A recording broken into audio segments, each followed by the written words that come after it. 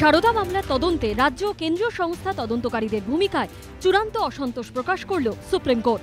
সোমবার বিচারপতি অরুণ কুমার মিশ্র আব্দুল নাজিরের বেঞ্চে সিবিআই এর আইনজীবী কে রাঘব চারুলু বলেন, সুদীপ্ত সেনকে গ্রেপ্তারের সময় 5টি মোবাইল ফোন, ল্যাপটপ ও কিছু নথি উদ্ধার হয়। জম্মু কাশ্মীর পুলিশ সেগুলি পশ্চিমবঙ্গ পুলিশকে দিয়ে দেয়, কিন্তু এখনও সেগুলি সিবিআইকে দেওয়া হয়নি। বিচারপতি মিশ্র বলেন, যদি কোনো বাধা আসে তাহলে আপনারা হাইকোর্টে যান। পশ্চিমবঙ্গ সরকারকেও তাদের অনেক লোককে বাঁচাতে হবে, তারা তাদের কথা হাইকোর্টে বলবে। রাঘব চারুলু বলেন, সারদা তদন্তে সিট গঠন করা হয়েছিল, অনেক জিনিস উদ্ধার হয়েছে, আর আপনারা তো আমাদের বৃহত্তর ষড়যন্ত্র ও অর্থ তৎসুপে তদন্ত করতে বলেছিলেন। বিচারপতি তখন জানতে চান কে তদন্তে বাধা দিচ্ছে। সিবিআই এর আইনজীবী বলেন, রাজীব কুমার এখন কলকাতা পুলিশ কমিশনার, আগে তিনি বিশেষ তদন্তকারী দলের মাথায় ছিলেন। 2017 সালে তাকে দুবার ডাকা হলেও আসেননি। উল্টে আমাদের অফিসারদের বিরুদ্ধে রাজ্য পুলিশ মামলা করছে। রাজ্য সরকারের হয়ে অভিষেক মনু সিংভির সঙ্গে এদিন সওয়াল করেন কপিল সিব্বল।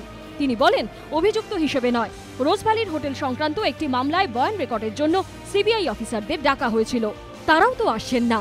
তখন বিস্ময় প্রকাশ করে বিচারপতি অরুণ কুমার মিশ্র বলেন, সিবিআইকে তো আমরাই তদন্ত করতে বলেছি, আপনারা এভাবে সিবিআই এর অফিসারদের ডেকে পাঠাতে পারেন না। শুনানিতে সিবিআই ও রাজ্য সরকার দুপক্ষেরই তীব্র সমালোচনা করে সুপ্রিম কোর্ট। আদালত বলে, আপনারা পরস্পরের প্রতি যে আচরণ করছেন সেটা ঠিক নয়, আমরা চাই দোষী যে পক্ষেরই হোক সে শাস্তি পাক।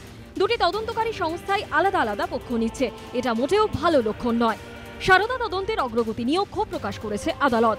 বিচারপতি বলেন, 2014 সালে আমরা তদন্তের নির্দেশ দিয়েছিলাম, এতগুলো বছর পেরিয়ে গেল, কিছুই তো হলো না, অভিযুক্তরা জামিন পেয়ে যাচ্ছে, এতদিনে তো বিচার প্রক্রিয়া শুরু হয়ে যাওয়ার কথা ছিল, এটা ভালো লক্ষণ নয়। রাজ্য সরকারের আইনজীবী সিব্বল বলেন, তারাও মনে করেন সিবিআই এর সঙ্গে সহযোগিতা করা উচিত। বিচারপতি তখন বলেন, দুই তদন্তকারী সংস্থার মধ্যে যা চলছে তা অনৈতিক। রাজ্য সরকার ও কলকাতা পুলিশের বিরুদ্ধে অসহযোগিতার মামলার প্রেক্ষিতে সিবিআইকে 6 সপ্তাহের মধ্যে হাইকোর্টে যেতে বলেছে সুপ্রিম কোর্ট।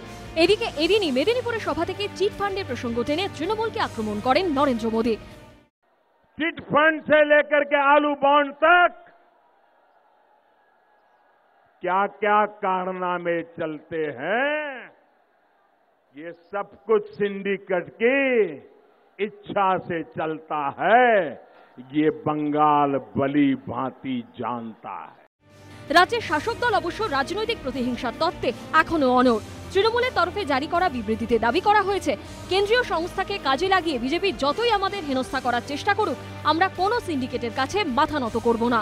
বিজেপির পাল্টা দাবি, সিবিআই স্বাধীনভাবে কাজ করে, তাদের উপর কোনো রাজনৈতিক নিয়ন্ত্রণ নেই। বিজেন্দ্র সিংহ, দীপক ঘোষ ও অর্ণব মুখোপাধ্যায়ের রিপোর্ট, এবিপি আনন্দ।